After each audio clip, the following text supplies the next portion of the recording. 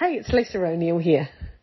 Who do you think you are and what will people think are two of the biggest limitations I see in many humans.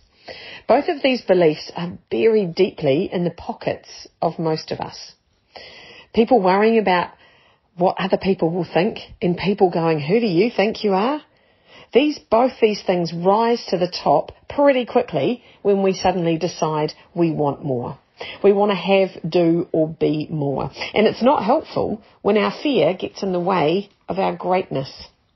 So admitting to the world that you're an expert is a really big step. Fear will definitely get in the way.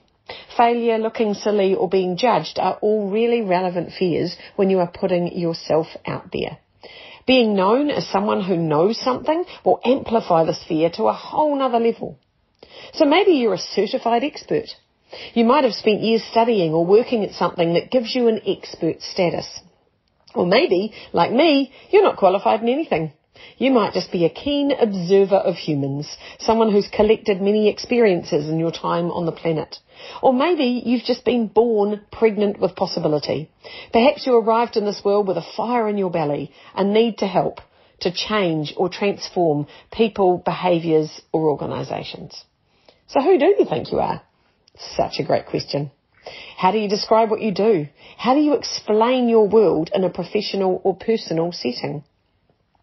Getting a sentence, an elevator pitch or a positioning statement about yourself is a really good start. But putting it out there, whole nother story. So coming out professionally, telling the world that you have something to offer is a really brave thing to do.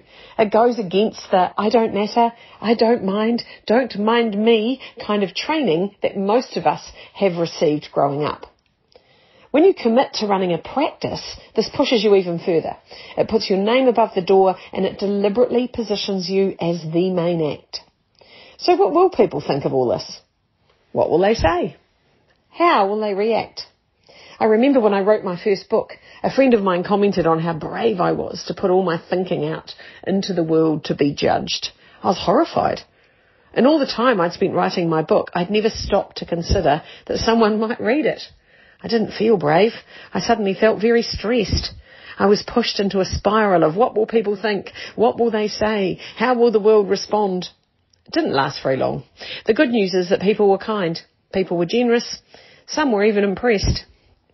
So I think fear is usually created by the stories we've created in our heads. And this fear will get in the way of your greatness. Telling ourselves a story of what others might think or might do in response to our world is actually not useful. What is useful is the realisation that what other people think is none of your business. You need to be in the business of being great, the business of being fearful, of doing whatever it takes to get your message to the world. The world needs you. All of us just need to do the work.